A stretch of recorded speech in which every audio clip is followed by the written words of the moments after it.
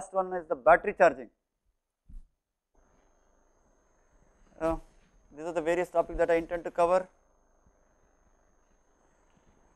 Popular for power level above 1 kilowatt lead acid batteries.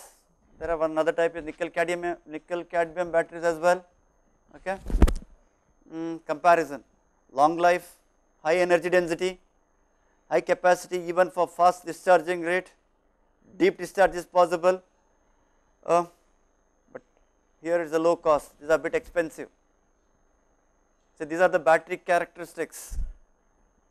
Okay. These are battery characteristics. If you see here, can I expand this? Available capacity versus storage time. In the sense, if I charge a battery and keep it as it is without connecting a load, battery does discharge. Okay. This one nickel cadmium, this is for lead acid. So lead acid seem to be having an edge over nickel cadmium battery.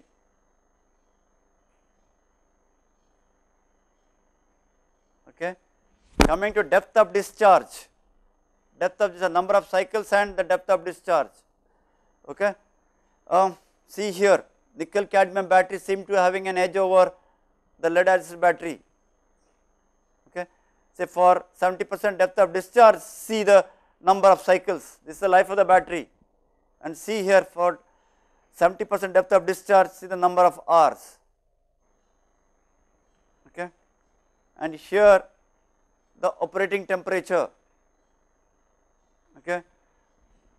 In India, when the ambient temperature is, when we are in this range, okay, there is nothing to choose. Otherwise, at a very high temperature, at low temperature, looks like lead acid.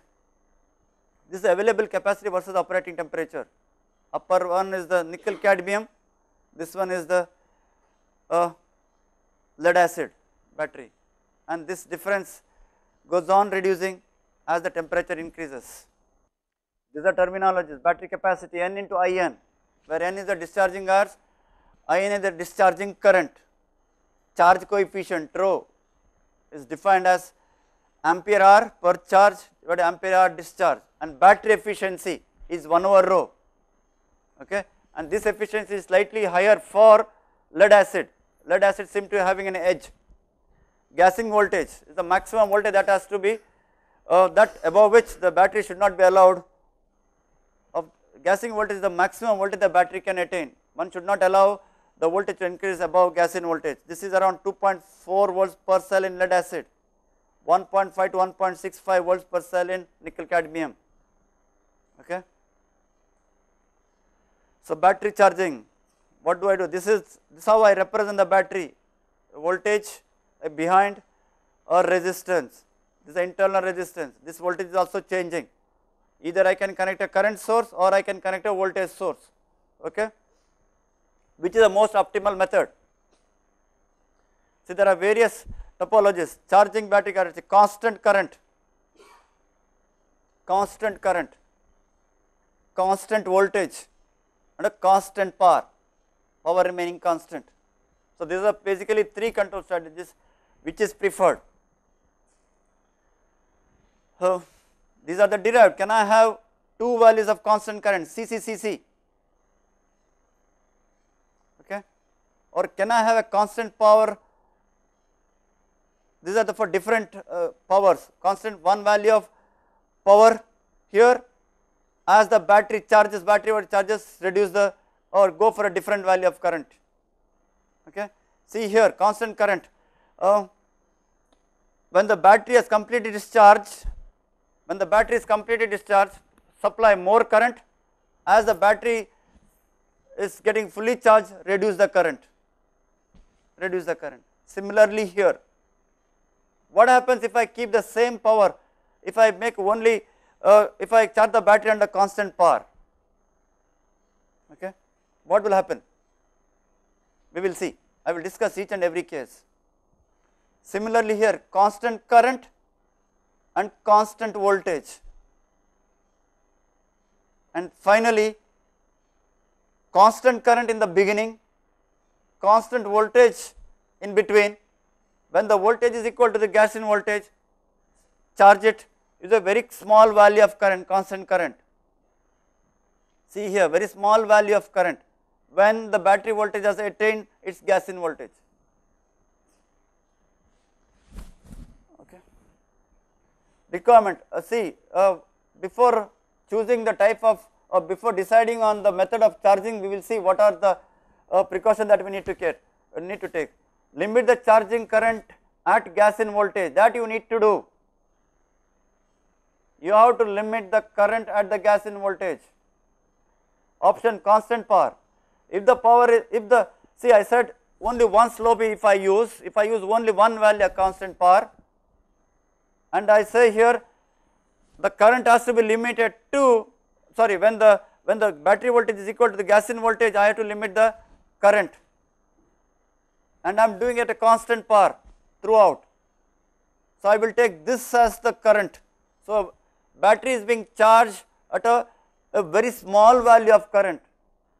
It takes a very longer time to charge, and it is not good for parallel batteries, in the sense large number of batteries are connected in series, one value of current going, and that current may not be distributed equally to all the remaining batteries. Okay. Constant power and constant power, something like this, two values of currents. As the battery voltage increases, I will reduce the current. When the battery voltage is low, I will use some of the current. This is slightly a faster method, faster alternative to constant power, but then same limitation. One value of current, there are large number of batteries, that current may not flow in all the batteries, it will be difficult to distribute. Okay. Constant current 5 to 8% slow charging. Why? This current corresponds to the voltage at the gas in voltage.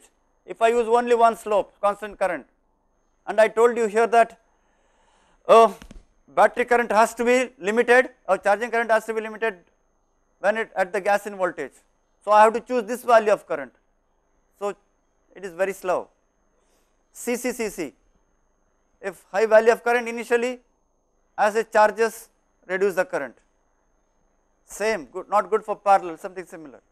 Now constant current, constant voltage, and constant current, which is very popular. Fast charging is possible. A high current initially, then you charge at constant voltage. When the voltage has reached gas in voltage, go in for constant current. Okay. Yeah. Finally, constant current and constant voltage, parallel battery charging, good charging rate. Have a C by 10 or C by 8, whatever that you want to choose, you can see. C by is the capacity. So that is the value of reference current that you can pump in there. Yeah. So implementing the battery charging here. Here is the constant current and constant voltage. This is the reference voltage, actual voltage, PI regulator. If the error is large, I go to current controller. This, the limiter saturates, I do the current control. When the voltage is increasing, this error decreases, PI regulator is out of saturation, I am in the linear region, we are in the constant current mode. Okay. This error is compared with this triangulate for a constant, to maintain a constant switching frequency, that is all. What are the various types of charging methods? These are the various charging methods. Diode rectifier is the peaky current, using an off controlled bridge. Okay. Change alpha to maintain the current here.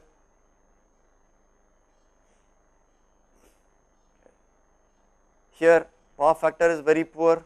In order to improve the power factor, use switch mode rectification. If you do not know, it is okay. Yeah. A fully controlled IGBT, this is a full bridge inverter, unity power factor, you can have bidirections. I think I will stop here. There are other topics also, because Professor Chetan Solanki is already come. I will just take 5 more minutes, okay, so that he can take till 11:10 or so. If there are any questions, please feel free to ask. Hello.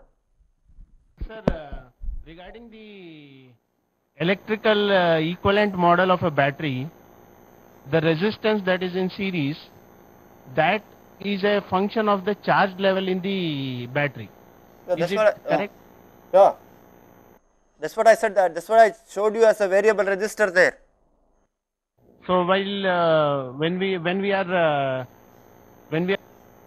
using it for our simulation purposes, so we have to write a equation that corresponds to that curve.